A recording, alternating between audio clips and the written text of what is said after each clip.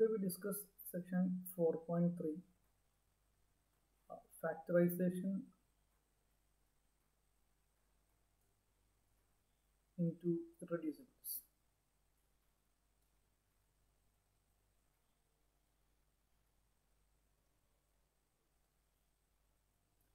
Let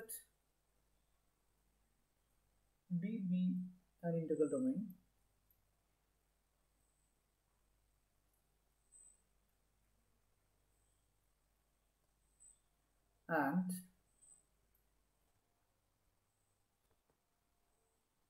and X be a non-zero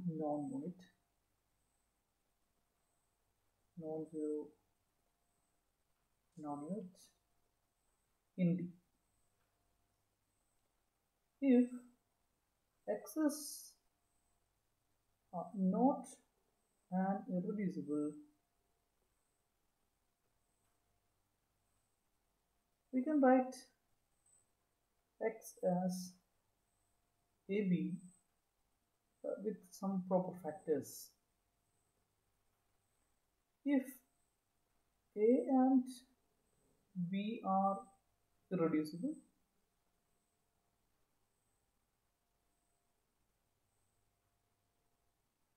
then we can say that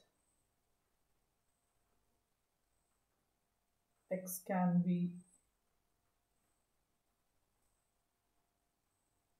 factored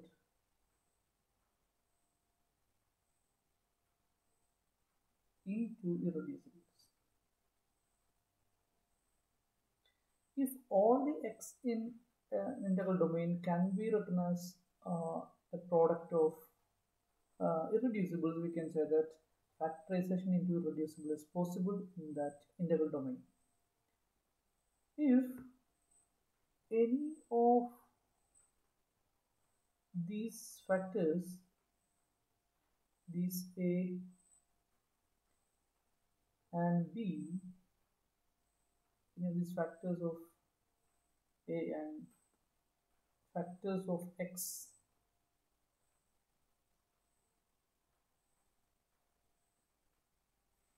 is not irreducible, we can write that factor as again a product of proper factors. So we can continue this. If A is not an irreducible, then A can be written as some A1 B1. If B is not an irreducible, then B can be written as B is equal to some A2 B2 again. Now we can continue this process. Okay, if this process terminates, we can say that this element X can be factored into irreducibles. Okay? For instance,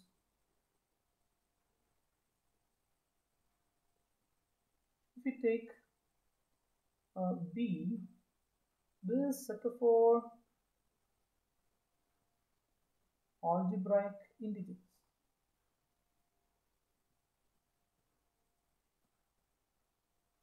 So this is always a subset of C. What is set of all algebraic integers? That is set of all complex numbers for which we can find a polynomial, integral polynomial annihilating those elements. Okay, those elements are called algebraic integers. Okay, if you consider this B and take an element alpha belongs to B, then clearly there exists a polynomial, say P of X equal to a0 plus a1x plus etc plus an x raised to n. In fact, it will be a monic polynomial. So we can assume a general polynomial here. P of x equal to a0 plus a1x plus etc n x raised to n with P of alpha equal to 0.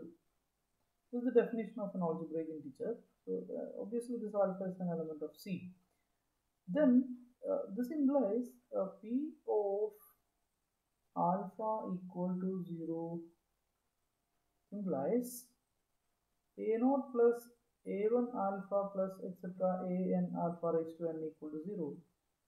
That implies a0 plus a1 root alpha square plus etc. an root alpha raised to 2n equal to 0. This implies we can get a new polynomial q of x. What is q of x? Q of x is a0 plus a1 x square plus etc. an x raised to 2n.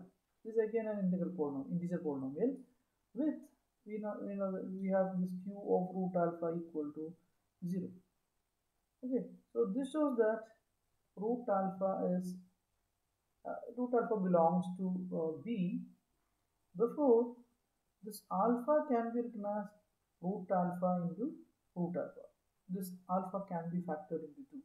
So no element of B can be written as a product of irreducible. In fact, there is no irreducible at all in B, because any alpha can be written as root alpha into root alpha. This root alpha can again written as root of root alpha into root of root alpha. So every element can be factored. So no element can be considered as an irreducible. So if we consider this B, we can say that factorization into irreducibles is not possible in B. In fact, if we consider a ring of integers of a number field, by number field we mean q of theta, where theta is an algebraic element. So algebraic number. So that in that number field, if we choose a ring of integers, then we can get factorization into irreducible possible. So in order to study the factorization into irreducible, we will classically define a new concept of Noetherian ring. This name came from, or this adjective came from the famous mathematician, lady mathematician Emmy Noether. So we will define what is a Noetherian ring next. So that we consider a ring R. This ring is R is a commutative ring with unity, and if I is an ideal of R, you know the definition, I plus is an abelian group. The property that Ri is contained in I. With these two properties, we can say that this I is an ideal of R. It's an additive subgroup with this property. Now, if this I contains some elements x1, x2, etc., xn, such that ideal generated by x1, x2, etc., xn equal to I. That means we can choose some generator for this I. Then we can say that this I is generated by, or this I is finitely generated.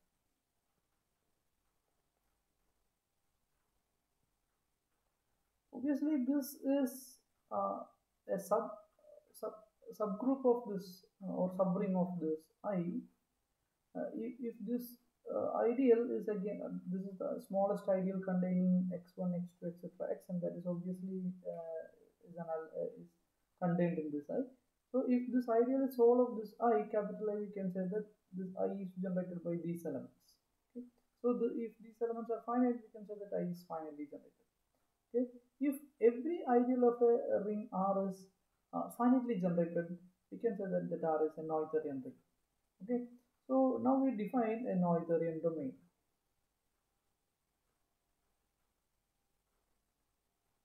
Noetherian domain is nothing but a domain in which every ideal is finitely generated. Okay? If every ideal in a domain D is finitely generated, then it is called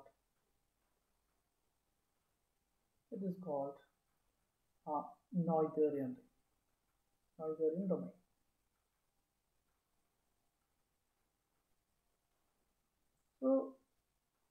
In order to study the factorization, we need to study this Noetherian property of Noetherian. Okay, so uh, because if you have an element alpha, this can be written as a product of proper factors and continue this process.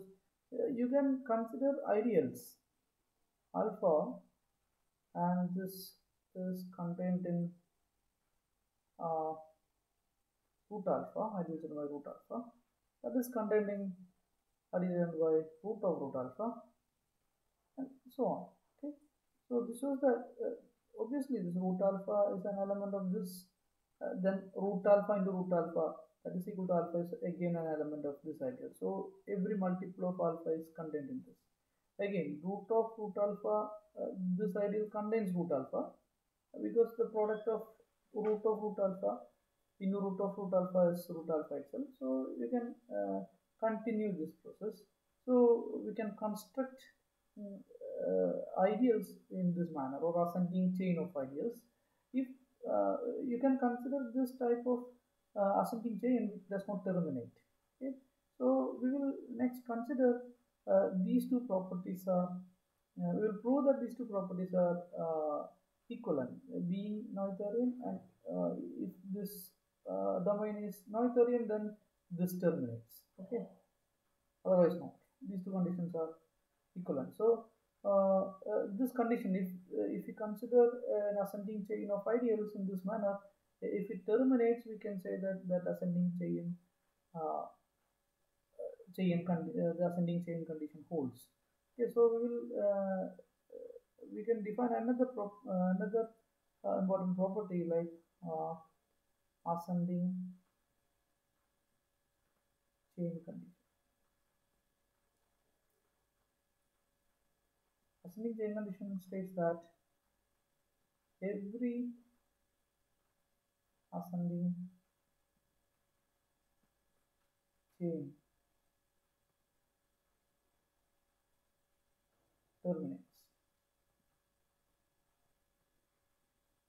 That is, if we consider I1 contained in I2, contained in I3, contained in etc., then there exists n such that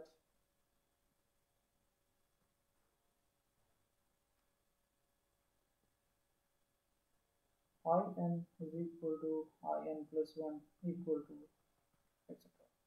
After a stage, all these ideas are same. So we can say that this ascending chain terminates. So, so this is an ascending chain condition, and this property is called being Noetherian. So these two properties are equivalent. Okay.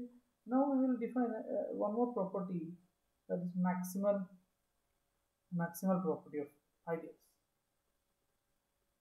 Maximal condition. What is maximal condition? Every non-empty set of ideals has a maximal element. That means if you consider a set of ideals, a subset of ideals of an domain D, then it has a maximum element. If every collection, every family of ideals has every non-empty family of ideals has a maximal element, we can say that maximal condition holds. Okay, so we will prove that these three conditions are equivalent. After all, once you define the property of being Noetherian, we can get every ideal is finitely generated. Okay?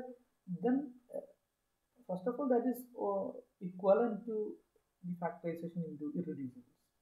Because if x can be written as a1, b1, and we are proper factors, and this a can be written as some a1, b1, and this a1 can be written as a2, b2, and so on. If factorization into irreducible is not possible, means we can construct this type of we can find an x which satisfies these conditions.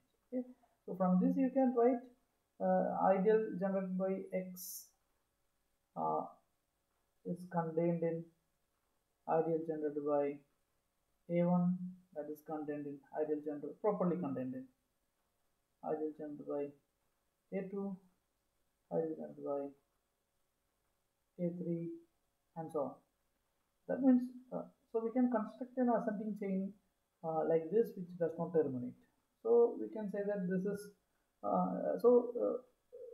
factorization into irreducible is possible means like, if the ascending chain terminates. Okay. Otherwise, if factorization into irreducible is not possible means there exists an ascending chain which does not terminate. So we can get an equivalency of being Noetherian or ascending chain condition holds. We can say that factorization is reducible possible. So once you prove the equivalency of these three conditions, being Noetherian, ascending chain condition holds maximal condition. If you prove the equivalency of these three, one of these conditions is a characterization of being the factorization into irreducible is possible. So first of all, we will prove that these three conditions are equivalent. That is the next theorem. That we will prove in the next class. Thank you.